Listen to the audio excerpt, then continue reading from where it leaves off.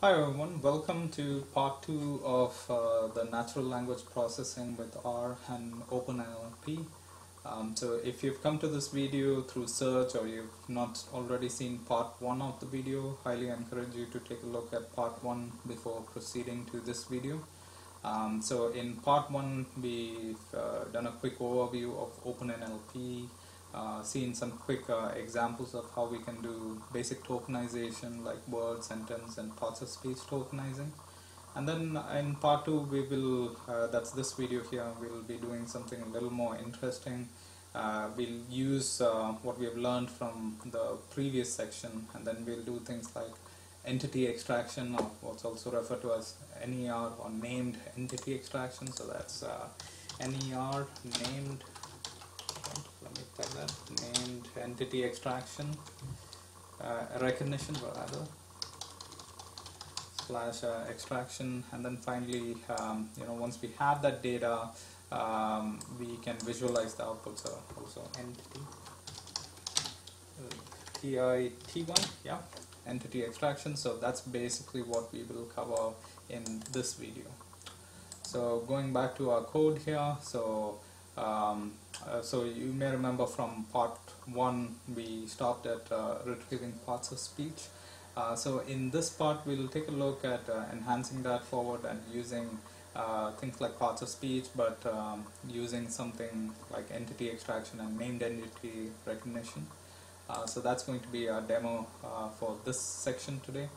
So for us to run a meaningful kind of like scenario, or analyze a real world example, I thought I'll pick up a more complex topic. So don't be bogged down by the details of the article itself, but one of the main news these days is about the UK's, the United Kingdom's decision to either stay in the EU or leave the EU, and there's been much news going around about whether UK will stay or may not stay. And this is an example of an article. For example, all you need to know, and all you need to know is, as you can see from the article, it's there's quite a lot of information. So what if we could write some tool, if you will, to analyze this particular data and give us some quick insights. So say for example you don't know what, say for example what the whole deal is with the UK's EU referendum, and you just want to quickly analyze that data. So that's really the exercise today. We have a couple of options. So one, we could use R to extract the news article, just the news article section without all this header, footer, etc. But that's outside the scope of this particular video. Take a look at some of my previous videos where I've shown you how you can do article extraction. But in this video, what I'm doing is I've just copy pasted, say for example, this entire news section here, and put that into a text document. So I have this document here which I've just copy pasted that entire content. So that's the data that we're going to be using. And again, as I've pointed out in previous videos, please make sure that you have the required libraries. Make sure you've set up RJava and of course OpenNLP and NLP before proceeding. So first things first, let's read the data. So here we are reading the content of the text file. And I've got some generic house cleaning kind of like code there. So in essence, if I did want to use other text, it's kind of reusable.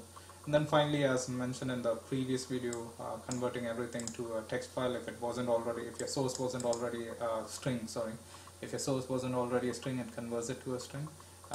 So again, it's just a code that I tend to reuse for different kind of corpus of text. And then again, as we did previously in part 1, we'll do word, tokenizing, sentence, and finally parts of speech, and then we'll quickly annotate all of that, and then finally take a look at what the annotation looks like. One of the criticisms, if you will, or shortcomings of OpenNLP as compared to some of the other libraries is that it's deemed as fairly slow, and I would agree, as compared to say Stanford NLP, for example, or I've seen in various cases even NLTK, Python library tends to be a bit more performant, but I guess it varies depending on your corpus of text. Alright, so here's an example of finally what the underlying text is. So this is basically the news article itself. So here the UK's referendum, all you need to know. So that's basically the text that's extracted or it's annotated. And then finally we'll do the core bits, that's the named entity recognition. So again, as part of what OpenNLP allows for us to do is it extracts entities like a person by name, details of location itself, like geographic location, any specific organization like say Google, Apple, etc. And then it also allows for us to extract dates and time. So these are broadly the types of entities that OpenNLP allows us to extract from the text. So let's run all of these, and then finally we'll add that to the pipeline. That's a list of all of these annotators, so allows us to extract entities. And then finally, from the previous text, from the original text that we had, we will apply that annotation. And so far we are all good. So now we have a plain text, annotated plain text that basically, in addition to the parts of speech, also has the annotators for the various entities that we would like to retrieve. Have a quick function here that is quite handy. Again, this is something I sourced off of some Google page. Again, can't remember exactly where to give the due credits, but this just a quick helper function, and you'll see why in a bit, but it's something I did a quick Google and found, as opposed to me typing the whole thing. So now that we have run all this, finally we get to see the end results. So for example, within this corpus of text, we would like to see what are all the people or persons.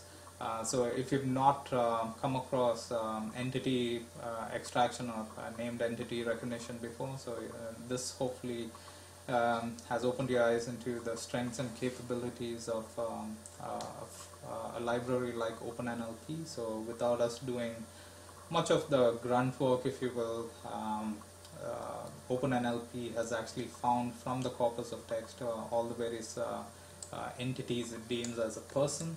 Again, keep in mind, it's not because OpenNLP was built to understand or had as part of its underlying corpus text like David Cameron. No, it's really based on underlying machine learning algorithm. It uses the trained data to determine and detect other entities like person. Similarly, we have location. So again, we can see from the text it did recognize quite a few locations, and also there's some incorrect locations is detected. Again, that's the challenge with machine learning. It's not always going to be 100% accurate, but again, you can tweak that, and we'll cover that in a different video, how you can tweak it. So that's location, organization. So here you can see it did detect some organizations, which is correct, but also some, again, it depends on how it's used in the English language or in that particular sentence, but here deemed UK as being an organization as opposed to an actual location. But I think that's in terms of semantics, I mean the root level semantics, that's how the English sentence was structured, so seems fair. And then finally it extracts dates, and you can see that it understood not just the date, but day of the week, the month, even if there was a reference just to a year alone. And interestingly, other types of dates or anything related to a date or time reference. So that's quite intelligent. Like even things like end of year wouldn't have anticipated an NLP package to extract, but that's quite handy. So again, it's interesting how it's extracted all of that. So, well, while we've extracted the data, that's like, say, for example, about a person, for example, we will know who are all the people who are being talked about. But visually looking at this, quite hard, quite cryptic for us to understand. So maybe as an example, we could do a simple plot like entities and close the bracket. So if did a quick plot here, let's still plotting. 1 second, plot needs. Let me just change that to a table.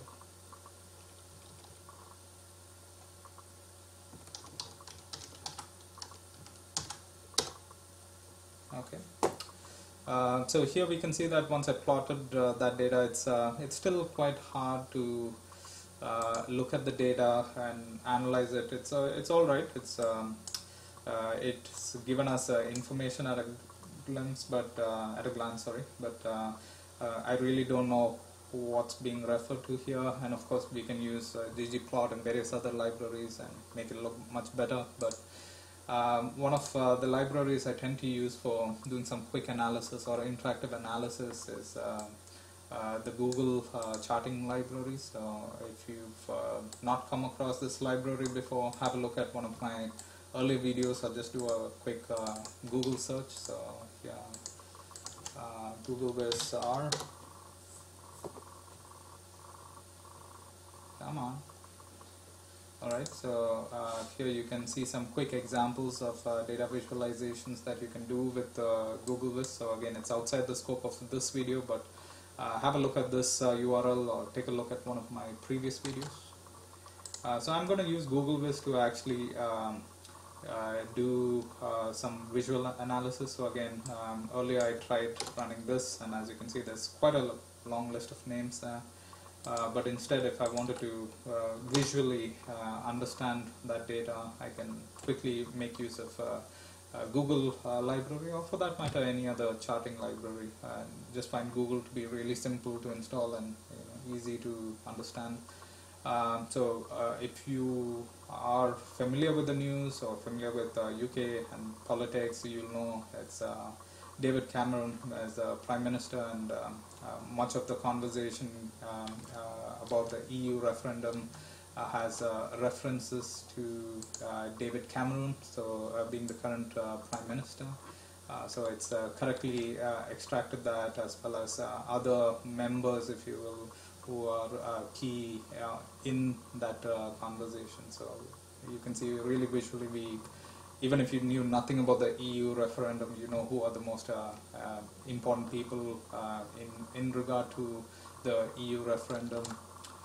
We can do analysis on or visualize location. So again, it's obvious it's about the UK, but here we can see the power of entity extraction. So it's correctly extracted things like Britain, UK, Britain, and it's to do with Europe, and again, a lot of conversations happening in London, and finally, I guess quite many other countries are impacted if EU stays. If UK stays in the EU. So you can see references to the other countries as well. Interesting. Yeah, even United States. I think Obama did mention or recommend UK to stay in the EU, and I'm sure so did many of the other countries. So you can see what are the countries that have been impacted, and then finally the organizations.